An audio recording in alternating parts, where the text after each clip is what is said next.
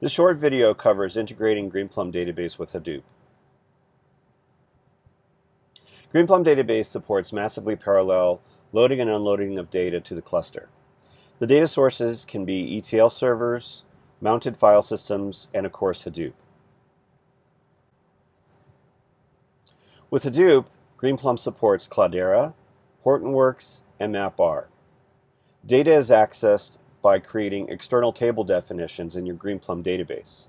You can read data from your Hadoop cluster, copy the data into internal tables for faster processing, run madlib functions, perform data science and analytics operations, run PL/Python or R library functions against the data, and then once you're done, you can create a writable external table to then write the finalized result set back to the Hadoop cluster.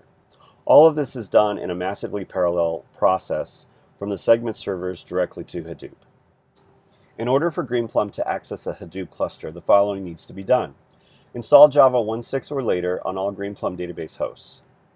Install the supported Hadoop distribution client software on all hosts. Set the Java home and Hadoop home environment variables on all segments for user GPadmin.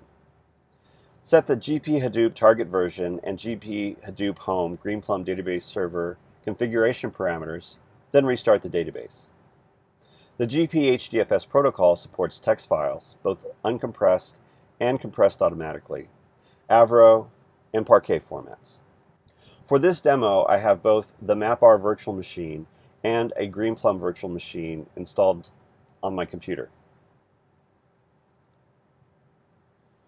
In Greenplum, I've installed the MapR client software that matches the MapR Hadoop distribution. I configure the MapR client to point to the MapR Hadoop cluster. I set the Java home and Hadoop home environment variables. I set the Greenplum configuration parameters, Hadoop home and Hadoop target version, to match the MapR distribution.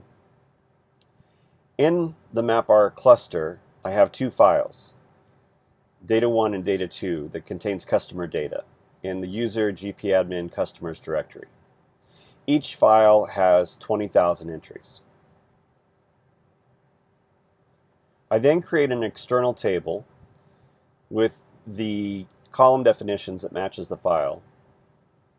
In this case, the location is through the GP HDFS protocol, and then this is the HDFS directory and file type that I'm interested in.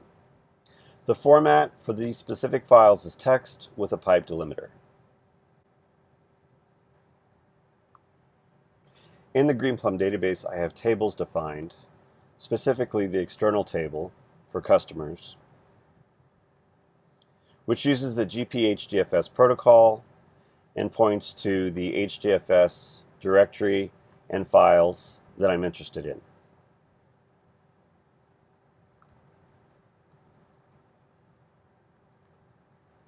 When I do a count, there were two individual text files with 20,000 rows each. Greenplum sees all files in that directory as just a continuous stream of data, so a select count produces 40,000 rows. I can insert into the customers table an internal table in Greenplum, and then have that data and an optimized table format in the cluster to do further analytics on. I could also directly join internal tables with this external table to take data from Greenplum and analyze it directly against my Hadoop data without copying over. There's a lot of flexibility with this particular configuration and setup.